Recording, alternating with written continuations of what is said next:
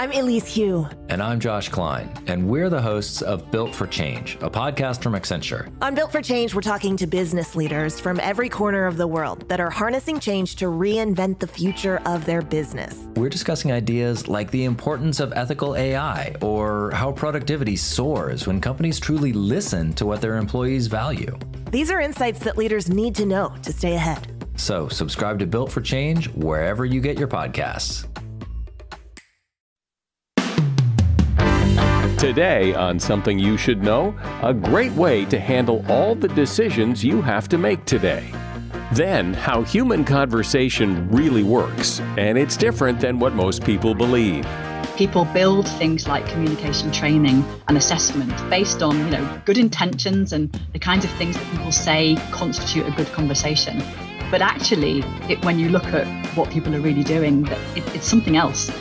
Also, why talking to yourself out loud is such a great idea, and how to handle deadlines, especially if you tend to put things off to the last minute. People are productive at the last minute. I guess what I just reject is this notion that the only way to create that kind of pressure for yourself is to wait to the actual, real last minute. I think there's ways to trick the mind into behaving that way even when it's not the real final deadline. All this today on Something You Should Know. Labor strikes, climate change, your crappy office printer. What do those three things have in common? Money. It's all about the money. Economics is everywhere and everything fueling our lives, even when you least expect it. Look, if you're a fan of Something You Should Know and you're curious to learn something new and exciting about economics every week, I recommend you listen to the Planet Money podcast from NPR. I do. And what I love about Planet Money is, so it's a podcast about economics. How interesting can that be? And yet, it's fascinating. It's really interesting. And I love how the hosts put themselves into the story. If you listen, you'll know what I mean by that. On Planet Money, they explain things with real human stories, not, abstract economic theories. You're going to laugh, be entertained, and learn a lot about how the world works. It's econ down to earth. And Planet Money answers some of life's burning questions, like, will AI take over your job? Is fancy vodka just fancy marketing? Why Christmas trees are so expensive? The Planet Money team tells a really good story in around 30 minutes. Tune into Planet Money every week for entertaining stories and insights about how money shapes your world. These are stories you won't find anywhere else. Listen now to Planet Money from NPR, wherever you get your podcasts. Something you should know. Fascinating intel, the world's top experts, and practical advice you can use in your life. Today, Something You Should Know with Mike Carruthers. Hi, and welcome to Something You Should Know. Have you ever stopped and thought about how many decisions you make in a day? I mean, really, you're faced with zillions of different choices, from what to have for breakfast to what to watch on television, what toothpaste to buy. Interestingly, the human mind evolved in a world where choices were few, and our brains just aren't that well equipped to ponder at length whether to buy Crest or Colgate. And doing so can drive you nuts and cause a lot of unhappiness. Our ancestors would be overwhelmed with all the choices we have today. The fact is that most of the choices we make don't really matter. What really matters is your commitment to the choice. In other words, make a choice and get on with your life. Don't fret over it and wonder how life might have been different if you had chosen something else. You didn't. You chose this. It probably doesn't matter, and you can't go back and change it anyway. So move on. And that is something you should know. As you might imagine, I find it really interesting to examine how people talk. After all, I interview a lot of people, and then I go back and I listen to what they say, and it's really interesting to listen to the different ways, the different styles of speaking. I mean, you speak your way through the day every day. You're a conversationalist, but you probably haven't spent a lot of time examining what makes good conversation or how the way you talk affects other people. But in every conversation, there's a lot going on that people tend not to notice. So meet Elizabeth Stocco. She is what you would call a conversation analyst. She's a social psychologist who has spent over 20 years collecting and analyzing real conversations. And the results of her work are in her book called Talk: The Science of Conversation. Hi, Elizabeth. Hi, Mike. Thanks for inviting me. So let's start with an example of one of the things people do in conversation that you've analyzed that is under the radar, but turns out to be quite meaningful. One of the things that is very systematic at the start of conversations with friends or people that you know a little bit, colleagues who are, someone that you work with regularly, for instance, you'll start with, hi, how you doing? Fine, how are you? And you'll do that rapid, reciprocal routine at the start of a conversation. And sometimes people think that those how are yous are kind of pointless filler talk that aren't really doing anything. And you're not meant to, respond to a how are you with all of your woes. But actually, what we see in real conversation when we look at that is that how do you convey to someone that something is urgent, for instance? So I've got a nice example of a mum calling home to her daughter, and they don't do the how are yous. She says, hi, I'm just phoning to check that you got in and switched the oven off. So they kind of dispense with the apparently pointless filler talk to make sure that the purpose of this interaction is clear from the start and we don't waste time on the how are yous. Whereas when the how are yous are present, then it's generally conveying something about the likely nature of the upcoming conversation, which is that this is a no problem catch up kind of thing. So by saying, hi, how are you? You're telegraphing that, put down your guard, everything's fine. And you can even see at the start of conversations, people who are about to have an argument. So if again, those how are you moments are dispensed with and people go straight into Mike, Liz, then you can see these two are about to have a huge argument because they didn't do the how are yous. Yeah, see, I've always been one of those people who thinks that the hi, how are yous are really a waste of time because nobody's really that interested in how I'm doing. And if I really told them all my problems, they'd go, oh, well, why did I ask in the first place? But really, we're just telegraphing. We're setting the stage for the conversation by the hi, how are yous. And I wonder how else we do that. How else do we set the stage for the conversation that we haven't really thought about before? I've done some research looking at salespeople talking to potential, prospects and business to business cold calls. And there, of course, the people don't know each other at all. It's a first time call. And what you will often see is that the salesperson will initiate those, how are you today? And what doesn't happen next is any reciprocation. So the potential client who's never spoken to this person before might say, good, thanks, after a short delay, but they don't say, how are you? Because they don't know who it is.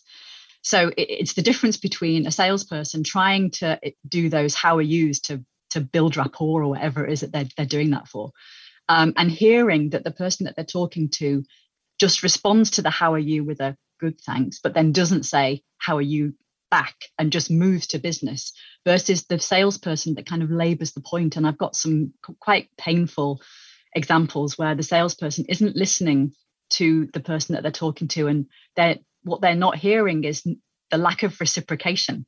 So if you are going to build a good relationship right from the start with somebody, then it takes two. You want that reciprocation. And then what I sometimes see is that a conversation between a salesperson and an existing client, they skip the how are yous, and you can see from the way just the opening moments unfold that the client actually expects a little bit of mundane, how are you, fine, how are you doing? And one thing that I showed and trained salespeople, which is a bit opposite to what we might think, is stop building rapport. You can't build rapport and then have your business conversation. You need to have a really smooth, frictionless, purposeful business conversation. And then next time you have a bit of a relationship to build off. Yeah. See, I've always wondered why those cold call salespeople do that, where hi, how are you today? And because that instantly puts me on guard. I know exactly what's coming, and I don't want it. I'm getting an unwelcome sales call even before I know, because it's even before he has said he's calling to sell me an extended warranty on my car or something.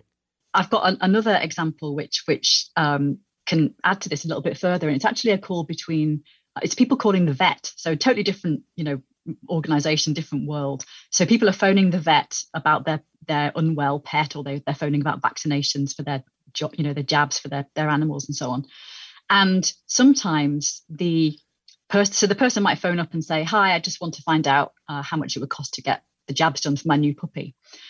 Now, the vet receptionist will sometimes say, oh, yes. Oh, what's your puppy called? And straight away, they're trying to get this potential client into their vet practice by building rapport and showing an interest in the animal, which seems on paper, in theory, like the right kind of thing to do.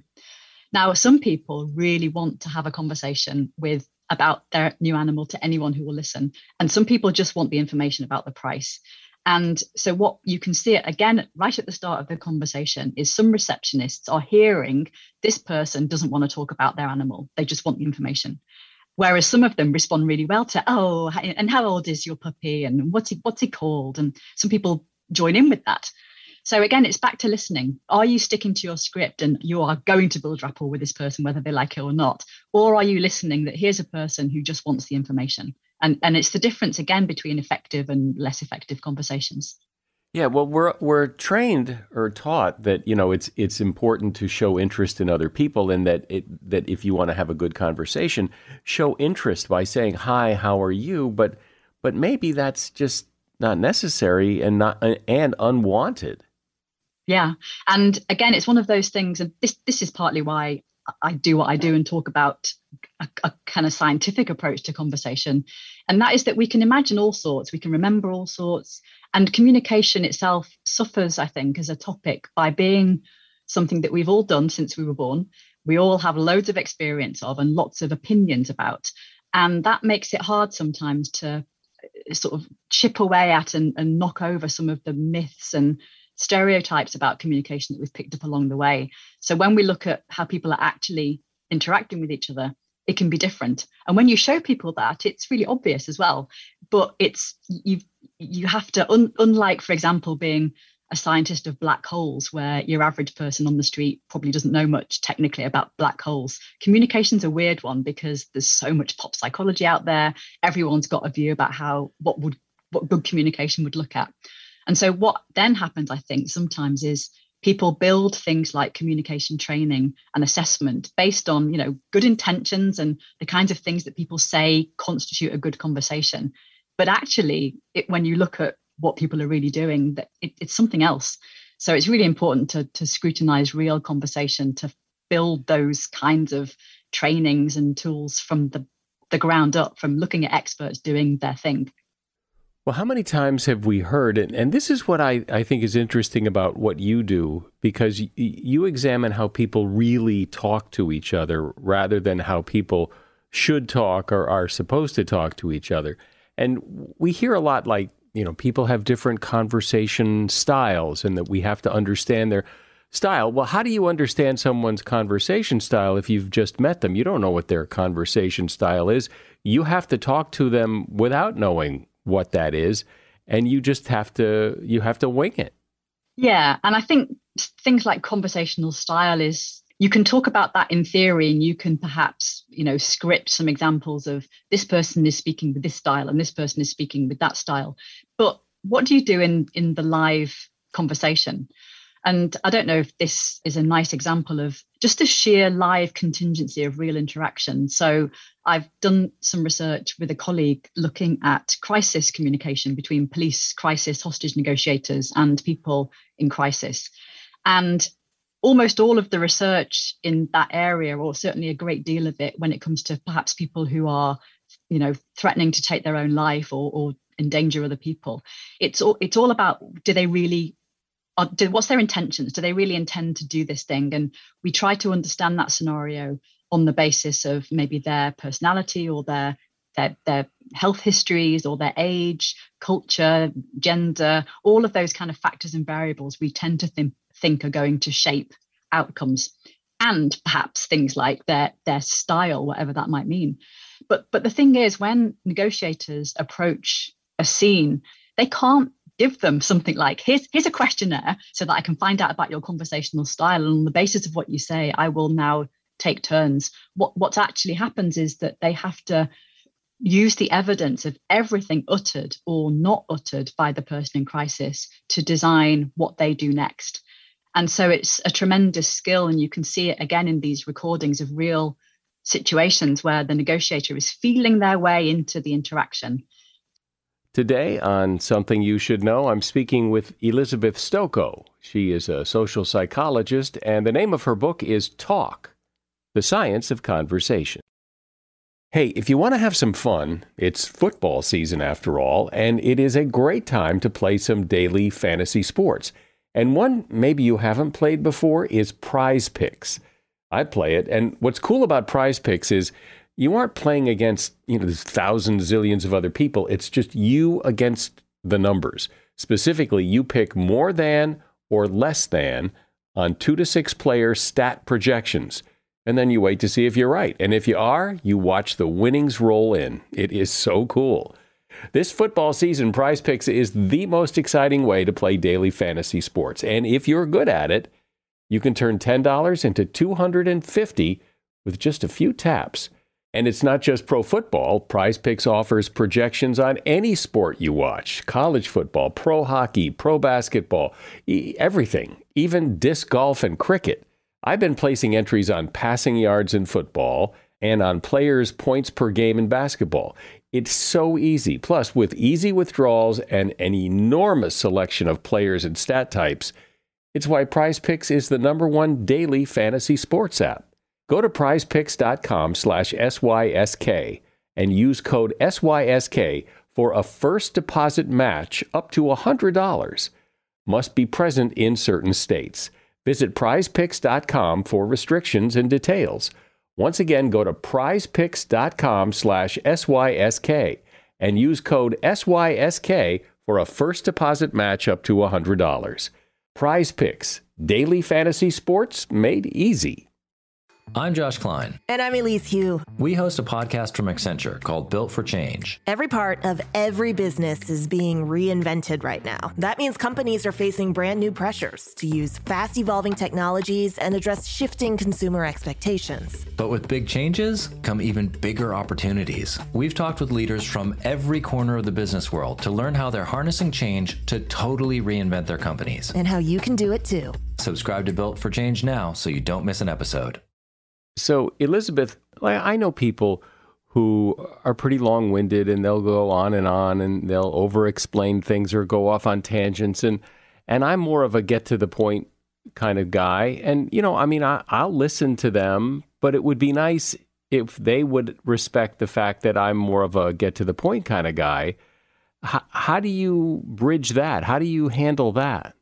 So there's a couple of things I might say about that. One of them is when you transcribe, in the way that I transcribe as an analyst, which is we use a system that represents every breath, overlap, rising and falling intonation, lots of things like that, a bit like the music notation system. So it's a universal system. Once you can read music, you know what a tune sounds like, and we have a similar kind of way of representing interaction.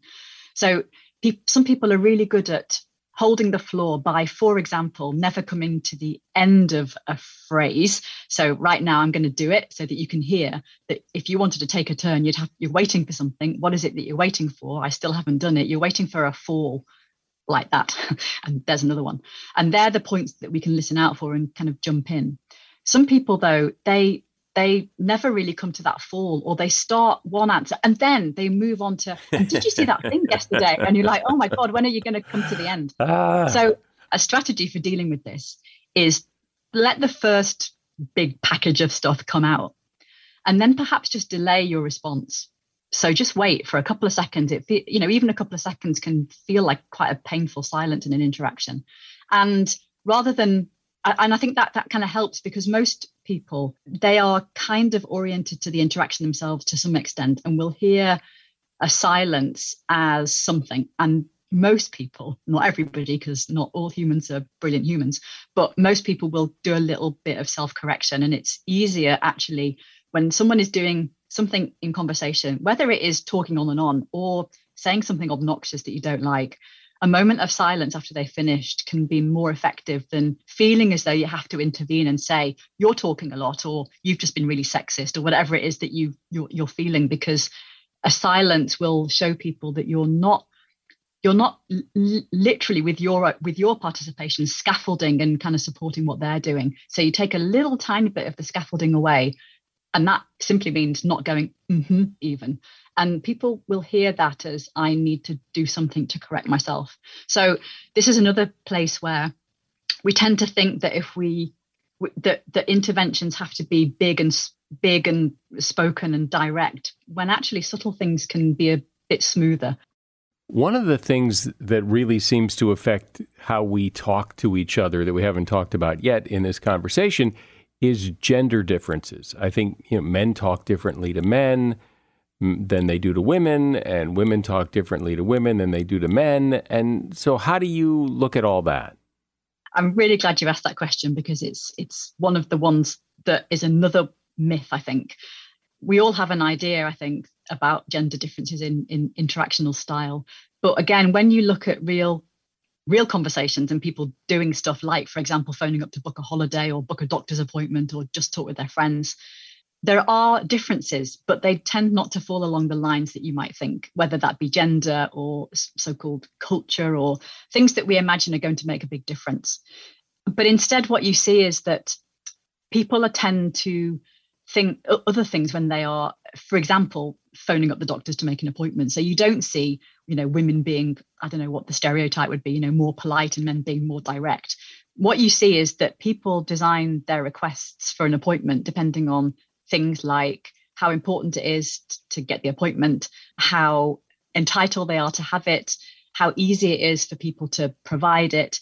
So when you look at something like a request, people don't make requests differently according to gender. They make it differently according to whether they say things like, I need, I want, I was just wondering if, would it be possible to? And there are different ways of making requests, but they don't really fall out along gender lines. I want to get you to talk about these short conversations we all have and that you analyze. For example, like when you call the doctor to make an appointment, and it's important, it's a doctor's appointment. You want to make sure you have the details correct. But the person on the other end at the doctor's office sometimes seems like they just want to hurry you up and get you off the phone. And the way people feel about those conversations after they're over has a really big impact that I don't think anybody's ever considered. So go ahead and talk about those conversations. So these are quite short conversations. You can see when I look at the transcript, and of course I've got the benefit of seeing the whole encounter. I can go back and listen to parts of it. I can see, for example, that an appointment has been made, conveyed, that the receptionist has said you're coming in on, Wednesday, the 1st of September at 3:00 with Dr. Carruthers. So what happens a lot of the time at the end of these calls is that the receptionist thinks that they have done their job, and you can hear them start to end the call, and they will say things like, all right, thank you. And so you can hear from what they're doing that they're done. But at the same time, overlapping, sort of interrupting or spontaneous with that, all right, thank you, the patient will sometimes talk at the same time and say, so that's the, and you can hear that they're having to push back into the call to keep the conversation going because there's something that they need that hasn't been fulfilled. And very typically what that is a confirmation. So yes, somewhere in the mess of the conversation earlier, there has been this information transacted about the appointment. But what the patient wants is confirmation. So they will push back into the call and say something like, so that's the first, or so who am I seeing again? Or so when will my results be through? And they want that confirmation. Now, some receptionists will not end the call until they themselves have given the confirmation. So they will not end the call with an all right and thank you, and they won't initiate the ending. What they'll do instead is say, so I've booked you in for Wednesday, the 1st of September at 3:00 with Dr. Carruthers. That's all booked in for you. And then the patient will say, thank you, thanks very much. And they will move to end the call. Now, it seems pretty obvious to me that, confirming what's happened next in someone's life is not difficult to do. And some people do it already. What's really interesting is that some receptionists don't do it. And then when you look at the satisfaction ratings for those surgeries, you find that those surgeries where the receptionists confirm what's going to happen next in the patient's life score much better than the ones where the patient has to kind of push for that information. This is really simple. When we did the training, we managed to get those satisfaction scores moving in the right direction. And it's a really, really straightforward fix. So you had said, like, when the cold call salesman calls and tries to build that rapport, hi, how are you today? And people don't like that. But what if you walk into a restaurant and you want to get a table and you see there are no tables, the place is crowded? Do you go up to the guy and say, hey, hi, how are you? Looks like it, and build the rapport? Or do you say, hey, I really need a table? I think it would be really obvious to the restaurant manager, whoever it is, that if you do that bright rapport building stuff, that you really want a table. So probably the best thing to do is say, is there any chance of a table? I can see you're crowded, and not try to prolong the conversation or do that kind of false relationship building. But I think even more important to remember is, going back to the vet call, that some people want to talk about their new pet. So it's about listening. It's about, is this someone who wants to have a conversation and a bit of, about their holidays or Christmas or whatever it is before they talk about the main reason for the encounter? Or is this someone who just wants to get through it as quickly as possible? And if you are a business trying to keep potential clients happy, then you should be listening for what they want to do, what they're showing you they want to do in this encounter. Talk or about small talk, or do they want to get to business? Well, as you said, we all talk. We've been doing it since we were young, and we have very definite opinions on how to do it and what we think is going on. But it's just so interesting that when you really do what you do, which is examine how people talk, there's a lot going on that people have no idea. And it's really interesting to hear the science of this. Elizabeth Stokoe has been my guest. She's a social psychologist who has spent over 20 years collecting and analyzing real conversations. The name of her book is Talk, The Science of Conversation, and you will find a link to that book in the show notes. Thank you, Elizabeth. Thank you for being here. Thank you. It was nice to meet you. Deadlines are interesting. When given a deadline to do something, many of us just dread it. Yet others of us need a deadline. Without a deadline, things tend to get put off till later, or sometimes they get put off till never. And then there are people who wait until just before the deadline to start whatever it is they have to do, even though they've known about it for a long time. There has to be a better way. There has to be a way to manage deadlines so you can make them work for you and not against you. That's what Christopher Cox set out to figure out. As a magazine editor for several years, he worked with deadlines all the time. So he went out to find people who handle deadlines well to find out how they do it. And he wrote a book about it called The Deadline Effect: How to Work Like It's the Last Minute Before the Last Minute. Hey, Christopher, welcome. Hi, Mike. Nice to be with you. So explain what the deadline effect is exactly. Well, the deadline effect, it has two meanings. The first one is the traditional meaning, which is a bad thing. The deadline effect is something that we talk about in psychology and economics, where people tend to delay action until the very last minute, which tends to have bad results, because if it's a project or a negotiation or whatever it is, they're being done at the last minute.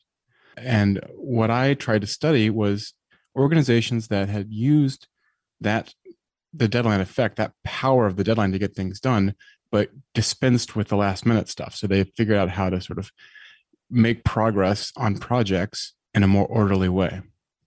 So I remember in school, one of the worst type of assignment to me is when the teacher would say, you've got a project due in 3 months from now, or at the end of the semester.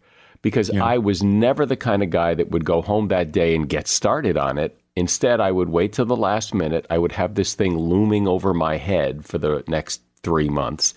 And I hated that, because I had always convinced myself I do better under pressure. I do better with a deadline. And if I start it now, it won't be very good, because I'll just take my time and I won't feel pressure to do it well.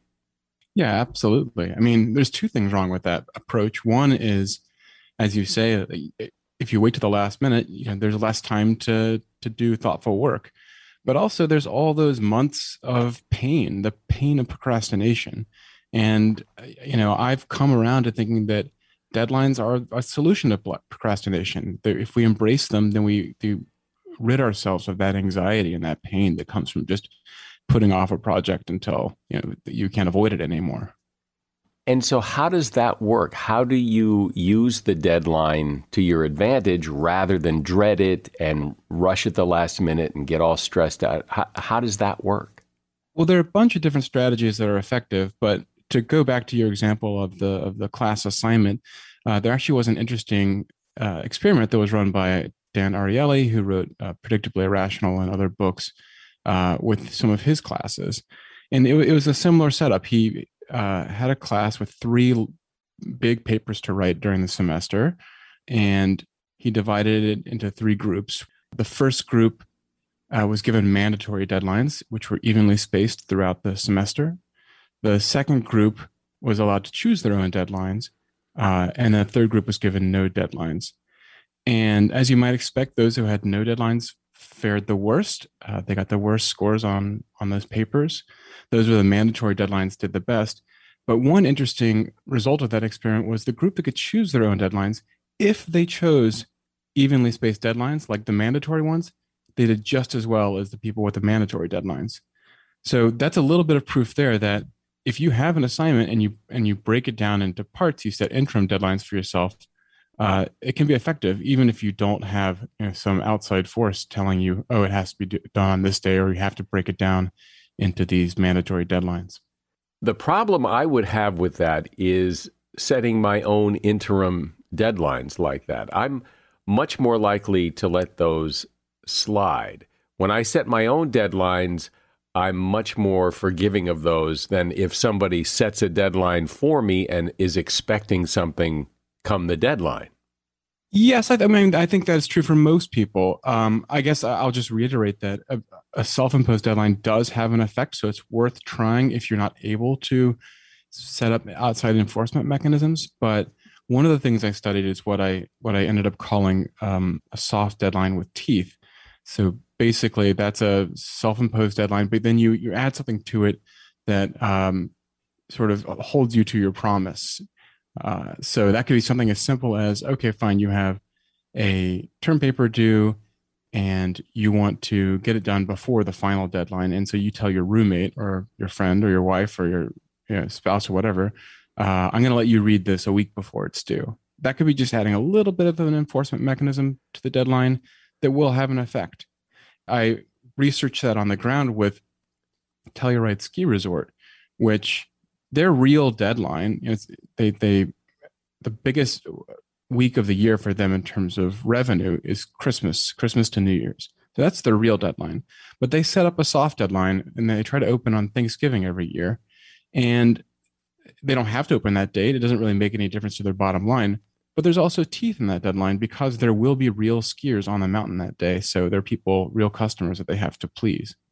But there are those of us who believe that we do our best work under the gun, near the deadline, near the finish line. We sprint. That's when we do our best work. So this idea of setting these interim deadlines, it's a solution to a problem I don't necessarily think people have, because many of us believe that we do our best work at the deadline, so we'll wait till the deadline, and we don't need to do what you're talking about. Well, no, I believe in the power of the deadline to both make people productive and also make them creative. Like, I think that they are in general forces for goods. What I'm offering is a way to take that power and redistribute it so that's not at the last minute. So you do have time to revise. So you don't have the long periods of procrastination. So, but what about that assumption? Has anyone tested that to see that, I'm not sure how you would test it, that people who believe that they do their best work at the last minute under pressure are in fact wrong?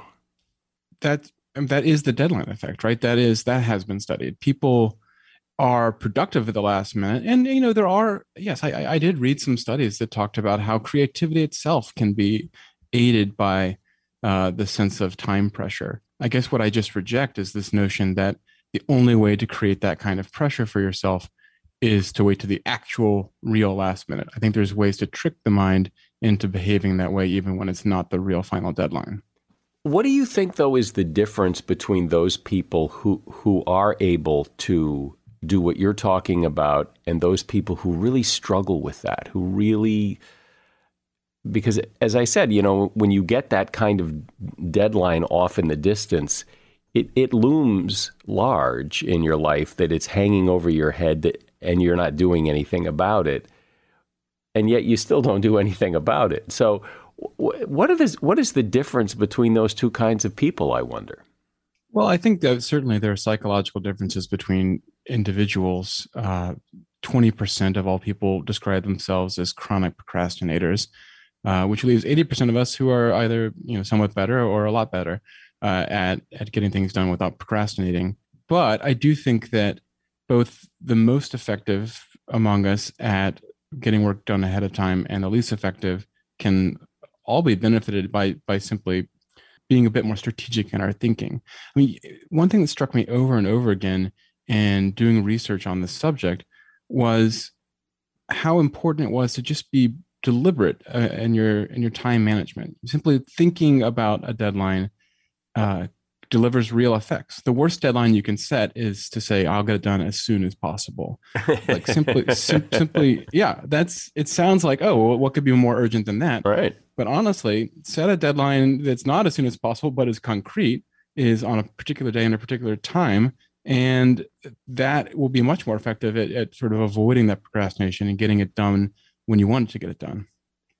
That phrase, as soon as possible, is such a slippery phrase. Exactly. Because so often getting something as soon as possible means you're never going to get it. That, I'll get to that as soon as possible.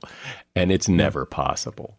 So the other thing that I think kind of goes on in the back of my head is, if I did this project that isn't really due for 3 months, if I did it now, then it would sit there complete, and I would feel compelled to go back and make it better and revise it a little more and make it a little better. Whereas if I just do it at the end and turn it in, it's done.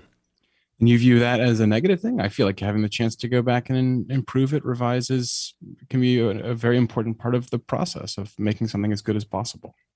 Yeah, maybe. But I also think you can over-revise. I mean, some things are good, and then you make them better, and you make them even better. But at some point, there's diminishing returns. At some point, it's as good as it's going to get, and continuing to revise it just because it's laying around available to revise isn't going to make it better. At least that's what I convinced myself of.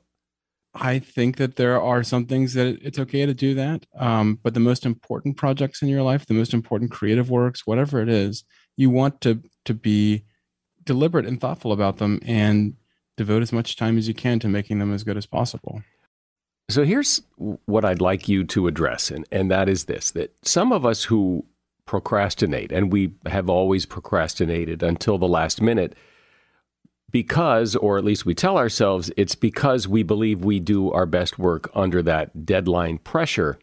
We therefore don't necessarily think we have a problem. It's just part of who we are. That's our personality. We're procrastinators and we wait till the last minute. That's what we do. So we don't see a problem. So convince me that, and everyone else who thinks that way, convince us that it is a problem. What's the benefit of doing it your way?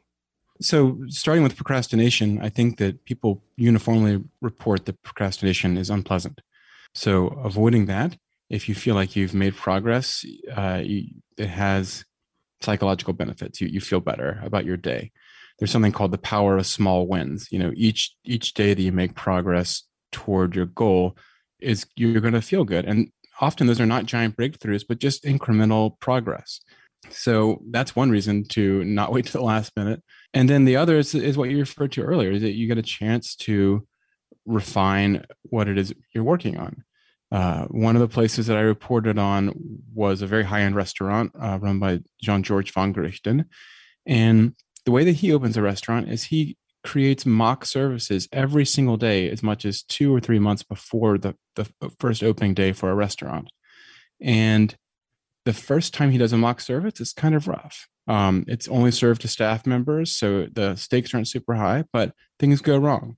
And the next day, it's a little bit better. And the next day after that, it's even better.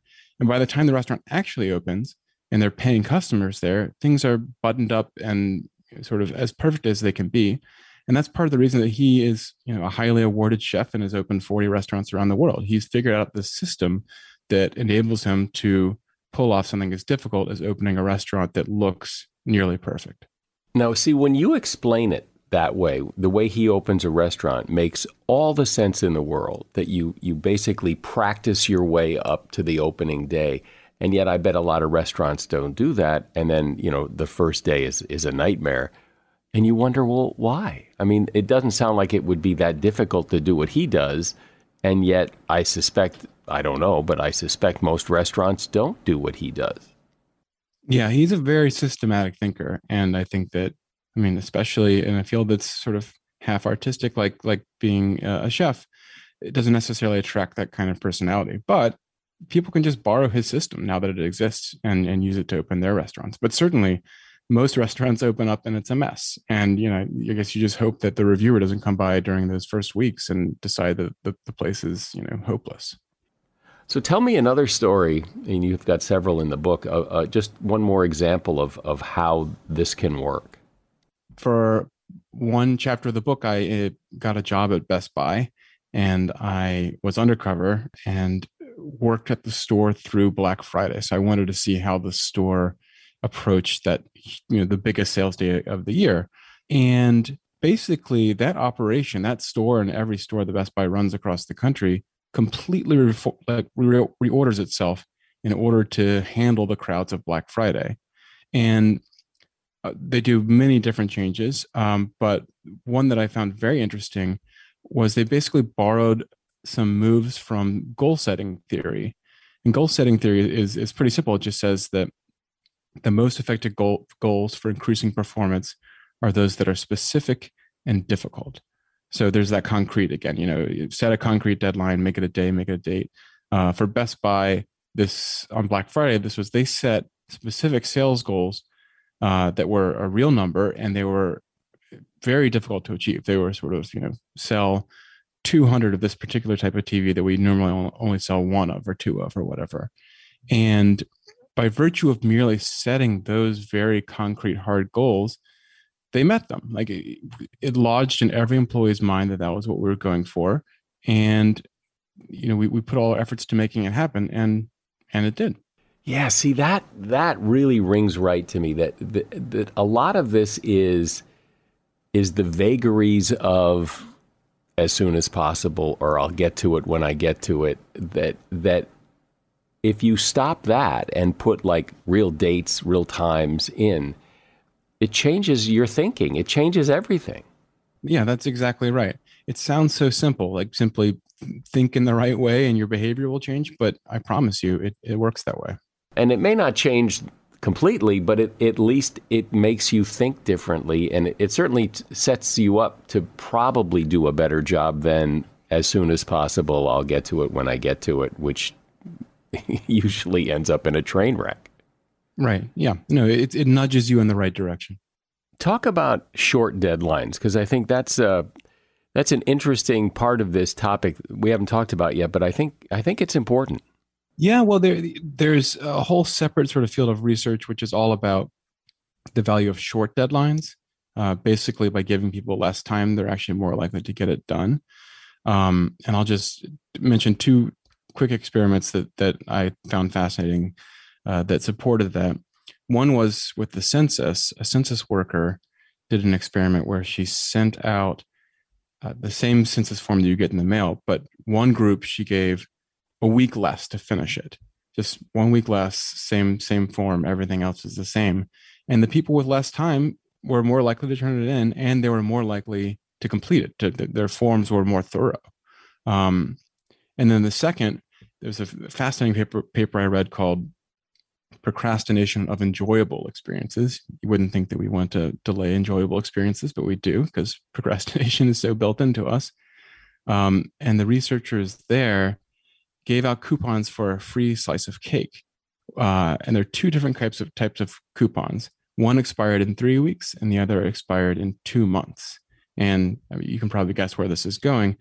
The group that had 3 weeks, so they had less time by 5 weeks to get their free cake, were more likely to go get it. Less time led them to actually cash in the coupon more at a higher rate. 5 times more likely. That was how much more likely they were to cash it in. And you attribute that to what? Well, I mean, if you don't give people time to delay their project, to start the practice of procrastination, they're more likely to get it done. That's definitely true. And my job before I wrote this book was being a magazine editor, and I saw that over and over again when I had to assign writers to write profiles, to write essays. If I gave them less time, they seemed more likely to hit their deadline. So if I gave them a year to finish something, there's no chance I was going to get it on the date I assigned. If I gave them a week to assign it, then they were almost definitely going to meet the deadline. And I think that holds true for most things that we're trying to get done, even if it's something as seemingly irresistible as free cake. Yep, that is so right on. Because if I get something in the mail and it doesn't expire for a long time, here comes that phrase again. I'll get to it when I get to it. I'll get to it later, and then I'll forget about it. It doesn't seem very urgent. Urgency seems to be. That's the whole thing about this, is that if my homework assignment isn't due for 3 months, there's no urgency to get started. And when there's no urgency, there's no urgency. Nothing happens. Yeah. And the good news is that even if there is no immediate urgency, even if the cake coupon is 3 months from now, 2 months from now, you can use some strategies to reapportion that urgency, to borrow that urgency, and distribute it sooner so that you can actually get it done. That should be the title of your next book, is I'll get to it when I get to it. It's the evil opposite of my current book. Yeah. Right. Yeah, because I think people pigeonhole themselves into, I'm a procrastinator. I put things off. That's just what I do. Well, but you don't have to. I mean, you just have to change the way you think. You have to realize that you're not. It's not in stone. You could do it a different way, and you'd probably be happier if you did. Yeah, exactly. I mean, as I said, people have all sorts of different attitudes towards time and procrastination, but everyone can use simple tools like setting concrete deadlines, and it's going to help them. Well, this is really good news for people who struggle with deadlines, that there are ways to mitigate those deadlines and make hitting those deadlines a lot easier. My guest has been Christopher Cox. The name of his book is The Deadline Effect: How to Work Like It's the Last Minute Before the Last Minute. And there's a link to that book at Amazon in the show notes. Thanks, Christopher. Thank you for being here. Thanks, Mike. Yeah, it was fun to talk through it with you. Do you talk to yourself? You probably should, because I bet you have some very valuable advice for yourself. Research shows that using your inner voice can help control impulsive behavior. A group of people were given 2 computer tests, one using their inner voice and one with that voice blocked by repeating one word over and over. The test results revealed much more impulsive responses when the inner voice was muted. So, for example, if you're thinking, I really shouldn't have that second piece of cake, that's your inner voice trying to guide you. And who knows you better than you? You'd like other people to listen to you when you have something to say, so consider doing yourself the same favor. Listen to that inner voice. And if you say it out loud, it packs even more of a punch. The sound of your own voice can make a thought more of a reality. And that is something you should know. It would sure be great if you would leave us a review. Most of the podcast platforms like Apple and some of the others allow you to leave reviews of podcasts. I know some of them don't, but many of them do. And I read them. I read all of them, and I appreciate you taking the time to tell us what you think. I'm Mike Carruthers. Thanks for listening today to Something You Should Know. Stacking Benjamins with Joe and his good friend OG not only has great financial insight, it's laid back with humor too. The Len Penzo sandwich survey. I wanted to know, was it really cheaper to brown bag it every day, or was it cheaper to go through the school lunch? And the most expensive sandwich of all. 46% increase. This is the first time a sandwich has ever touched $5. Before anybody gags on that though, it's a great sandwich. Find out more by searching the Stacking Benjamins podcast, wherever you listen.